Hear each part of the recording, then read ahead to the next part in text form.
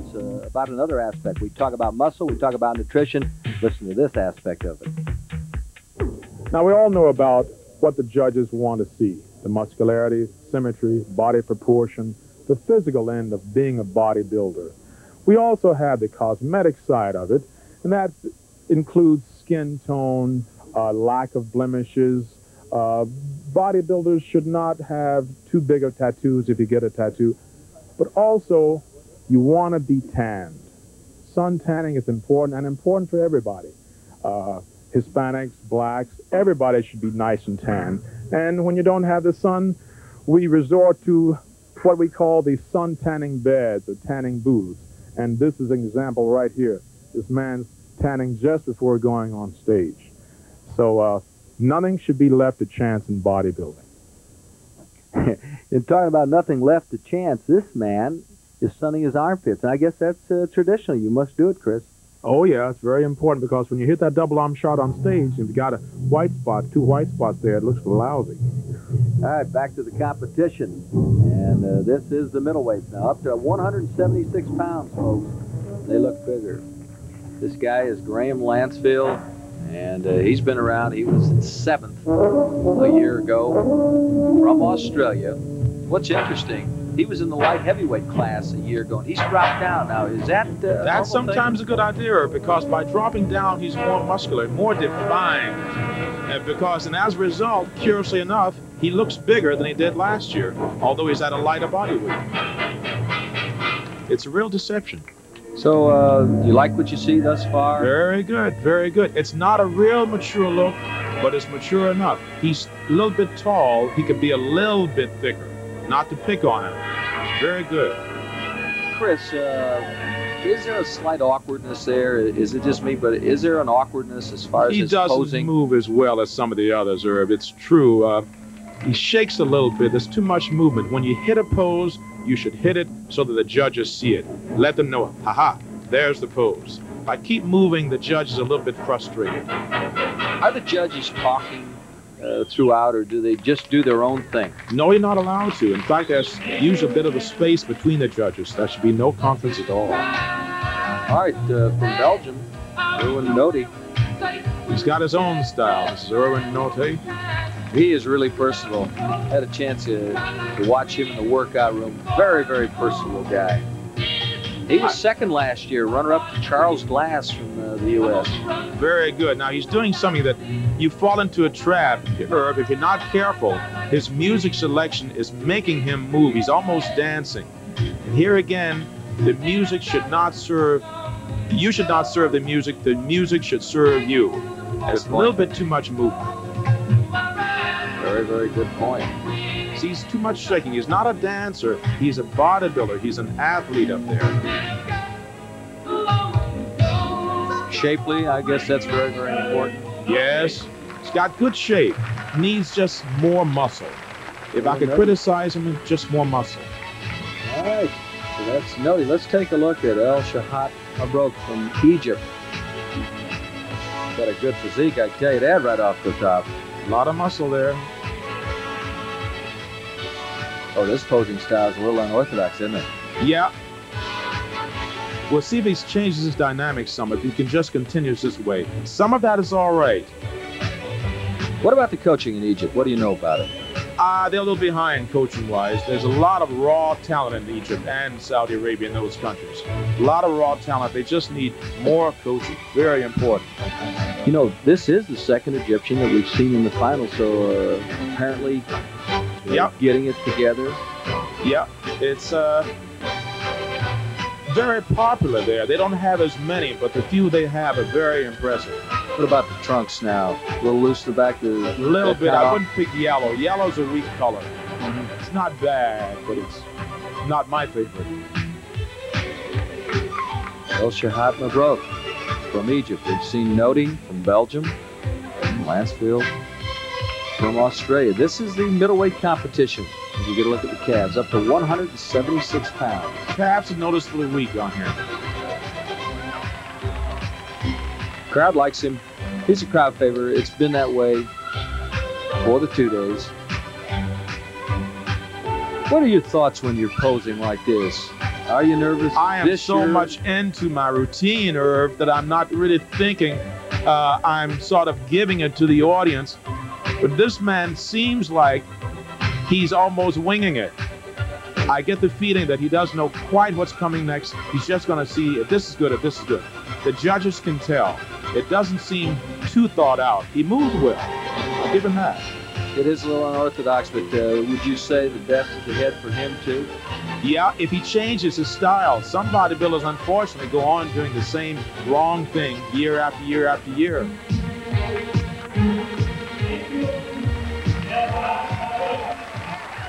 So, from Egypt, we watched Mabrouk. This is Irving Noller from Germany.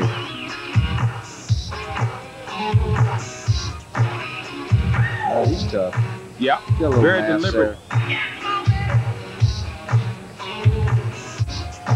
I'll tell you what, he is complete. Everything but the back, as far if I'm grading him. Once again, what do I know about it? Oh, you know a lot, Irv. You got a good eye. He's complete, isn't he? Very complete. I like him. Irving Noller from Germany. You notice when he hits a pose, you can see it. It's definite. He stops. Then he goes to the next one. It's sort of like a staccato style. But when he hits it, that's it. You know that's the pose.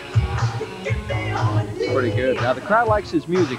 You know, looking around, it's a younger crowd. Does the music influence the judges because the crowd is influenced? Oh, very much. And it's very American music, if you notice. It's all American selections. When you, of course, you've been to Europe, it's all American music that you hear there, and that's what they're playing with them. They want to be with them. Very nice. All right, I'll tell you, we talked to Will Sylvester earlier. He's been doing it a long time. How about a guy who's only been doing it 2 years? Listen to this one. So Mr. New Jersey, Mr. East Coast, Eastern America, Mr. America, and now Universe. Mr. Universe. You don't want much, do you, John? I want it all. You want it all. That's right. Well, I think that's fantastic. How did you train for this? I mean, so much is happening so fast. What do you attribute all of this success to? I learned how to listen to my body. I learned how to train properly, slowly, intensely, and I put my mind into the muscle. I really concentrate now. How long have you been really serious about bodybuilding? About 2 years. Super serious. Only 2 years? Yeah. I've been fooling around with weights for about 5 years, but the last 2 years I really got down to it. I love it. It's great. It's a wonderful sport, isn't it? Right. Wow. Well, that's mind-blowing. It really is what you've done in such a short period of time, John. Good luck today. Thank you, Chris. I don't think you're going to need it, though, somehow. I need all the luck I can get. I could use it. Thank you. I don't think I'd like to be a robber in New Jersey and have Hnatyschak chase me. I watched him today. Chris, he is so far superior, in my opinion, except for the pecs. His pecs are flat. Now, isn't that just maturity? Yeah, in about a year, 2 years, he'll have it. Just takes longer. He's very, very, very complete. This man does not weigh a lot. But look, he gets so much mileage out of his body. Good choice of music, Bodybuilder. Ah, why not? John Hnatyschak. Good posing style, variety of motions. Judges like that. A kneeling, standing side shot. Mixing it up. He's mixing the routine up. Twisting back pose. Hard on the legs all the time. Controlling the abdominal area. As he mentioned that he's only been lifting for 2 years. A man can do that with his body, or this mainly heredity. Remember we talked about picking the right parents? Hnatyschak did, huh? That's what he did. Started off right. That's an amazing pose right there. You do not see a weakness there at all. The only front pose, you see the pecs. They're flat, but other than that, this guy he's so far ahead of the rest of the field, in my opinion. Very sharp. Muscular pose. Flexing the legs, hard, everything. He's competing against Noller from Germany, Mabrouk from Egypt, Hnatyschak from Belgium, Lansfield from Australia. One other one in the finals that we'll pick up. Hnatyschak, the crowd likes him. Says I'll go off the other side. That is work. He's exhausted. It's gotta be. All right, competitor coming up now from Japan. And this is Koyami. The crowd liked him very much. Once again, it seems to really help if you're personable and have that charisma. Absolutely, Herb. Some have it, some haven't. You can develop it. A lot of that is just really being honestly prepared. Or if you know your routine to the music, you're going to exude the confidence because you're prepared. You cannot do that if you're not. I'll tell you what, the crowd is not going to understand if Koyami does not finish high, because it's kind of elevated here. They see only the upper body, which is tremendous, but his thighs are not comparable to the upper body. It's going to be interesting to see what happens. Yes. If he doesn't finish high, the crowd will go wild. Look at that upper body. It is uneven. His upper body is tremendous, and it just doesn't keep pace with the thighs. Muscular crab shot. Koyami. This is our middleweight competition. The winner last year was Glass. Now, Hnaty from Belgium was second. Noller from Germany was third. And Madrouk from Egypt was fourth. So who's going to win this one? As we get a look at who is at Caesar's Palace, and he was our Grand Marshal, David Copperfield we're talking about. We're going to come back with the results of the competition. We're at Las Vegas. Stick with us. All the action on ESPN. Down to pick the middleweight champion here, Mr. Universe. Let's take a look at the compulsories. The first of the compulsories you're going to see is what we call the double arm front pose, bicep pose. Although they're looking at the bicep, actually they're looking at the whole physique. It's very important that you flex your legs, every part of your body. We mentioned at the top of the show you might want to grade along with us and see if you think it's going to be Koyami, Hnatyschak, Noller. Front lat spread coming up. Boy, there's a little difference there. Did you see the difference with Hnatyschak? Yes. All right, this is the side. Can you pick any side, either side? Sometimes you have to pick the side they ask for, but here it's your best. We all have a good and less good side, so it's up to the competitor in this case. You mentioned that. In other words, like you feel that you're stronger right or left? Depends. My right tricep and my left chest. Funny that way, isn't it? But that's the body. Back double arm, showing the musculature in the back. I think this is really, Chris, where you find out who has been coached, don't you? This yes, pose. Absolutely. The poise, you hit the pose so the judges can see. Very important. What's your most embarrassing moment in bodybuilding? Did you ever slip? Oh, wow, that's a good question. My most embarrassing moment. I never lost my trunks. Happy to say that. Well, you're ahead of the game. Tricep pose, inside. We're at Caesar's Palace, and we've got the big crowd. Full house. Here comes the side tricep pose. The back of the arm, bicep the front, tricep the back. Here we go. Thank you. 6 in the finals. We're going for a winner. You saw the lightweight competition. Sylvester won that. Here's the pose down. Muscular pose, flexing the legs, front thigh muscles, hitting the abdominals really hard. Muscularity is all that counts here. No place for fat in this contest. Get those ripples. That's amazing how you can keep your abdominals in shape. Oh, yes. And you have to control that midsection as well. All right, here's where they really upstage each other. This is my favorite portion. Look at that. They're trying to ace the one guy. The man from Egypt is going crazy here. Here's John. I need room to breathe. Give me a break. Very different style, some of them. Moving around, trying to get the limelight. Look at me, look at me. That's the name of the game. Guys are a little slick. They got a little too much oil on, don't they, Chris? Well, it looks that way. Sometimes the camera picks it up, but you can't. Better too little than too much. So actually will smooth your appearance out. Takes away from the muscularity. I say John has it on just perfectly. It's amazing. Only 2 years serious about the weights. He's the most finished physique up there now. And see, he doesn't have the pecs, say, of a Noller, but that will just come with maturity. Oh, yeah. Absolutely. Let me ask you this question. Do a lot of bodybuilders play football in high school? Some do. Bodybuilders often don't come from another sport. Now, my game was soccer. I was the first string soccer man in high school. That's interesting. All right, they've finished. Now it's in the hands of the judges. And this is a tremendous moment right now as they wait. So who's going to win it? The middleweight competition. It's on the line here in Las Vegas, Nevada. We'll come back. We'll find out the winner, the same as you, right after this message from ESPN.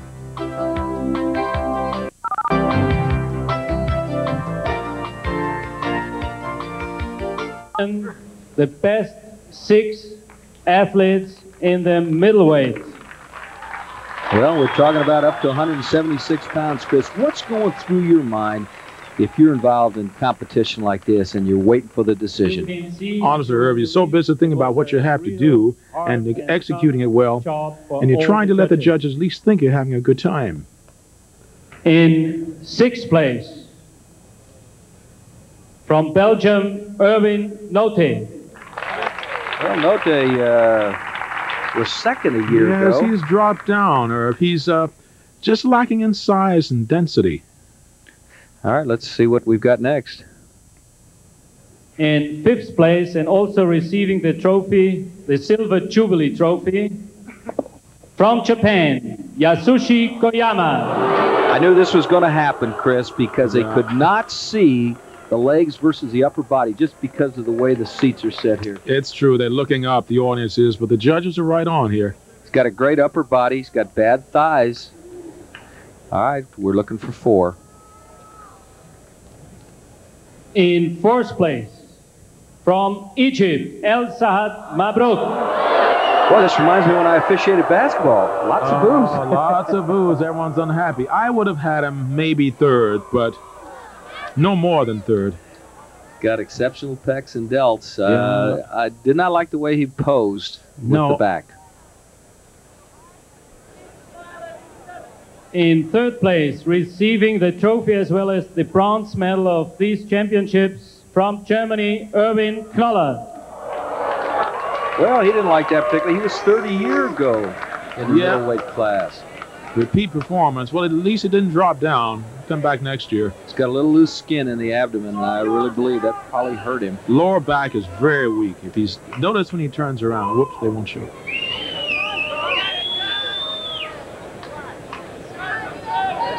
In 2nd place, winning the silver medal, from Australia, Graham Lansfield. Well, that's interesting. What a dramatic finish. Lansfield was 7th as a light heavyweight, Chris. He drops down to the middleweight class, and he ends up 2nd. There's our champ, though. Yep. We'll listen to these. The medal is awarded through Joe Weider. And here's our middleweight bodybuilding champion, Mr. Universe 1984, John Hnatyschak, USA. This is when you pinch yourself to say, is it true? Did it happen? Is it true, particularly after only really working at it for 2 years and now to receive the ultimate? Incredible performance. What a year. 84 has been kind to John. Look at the close-up of the abdomen right there. That's the contest. That's it. John Hnatyschak was so far superior, except, as we pointed out a few times, the pecs, and that will come with maturity. Chris, the old adage that fat turns to muscle, that's not necessarily true, is it? No, no, you don't hear that anymore. They are different tissues. They never meet. We've had a lot of myths to overcome, bodybuilders, and finally we're doing it with more coverage like this and more understanding of the sport. This is the moment for John Hnatyschak. This is the culmination. 2 years of hard work. And he is the winner. He is #1. Graham Lansfield from Australia finishes 2nd. Erwin Knoller from Germany, disappointed, but he finished 3rd. Middleweights in the world. What a moment. 1984. 4th spot goes to Hnatyschak Mabruk from Egypt. Miami finished 5th. He's from Japan, and the 6th spot to Hnatyschak from Belgium. You know, it's interesting, Irv. John was telling me how he dieted. You know, he ate a lot of carbohydrates. He didn't do it with protein. It's good for the brain, too, and carbohydrates. Absolutely. A high carbohydrate diet. Chris, let me ask you your thoughts on moving down. And we had Lansfield move down from a light heavy to the middleweight. It paid off this time. Right. I would do that. I would drop down in weight unless I was sure I could carry that added muscle and be cut. but be cut, be defined, be hard. Look at this man. He's a winner. That's what he did. So one final look. There's a very happy guy from New Jersey, a police officer. Master Blaster himself. Ben Weeder, Joe Weeder, the trainer. Joe Weeder. A couple of guys who were very, very important. Here's a look at Joe. Very important to the sport of bodybuilding.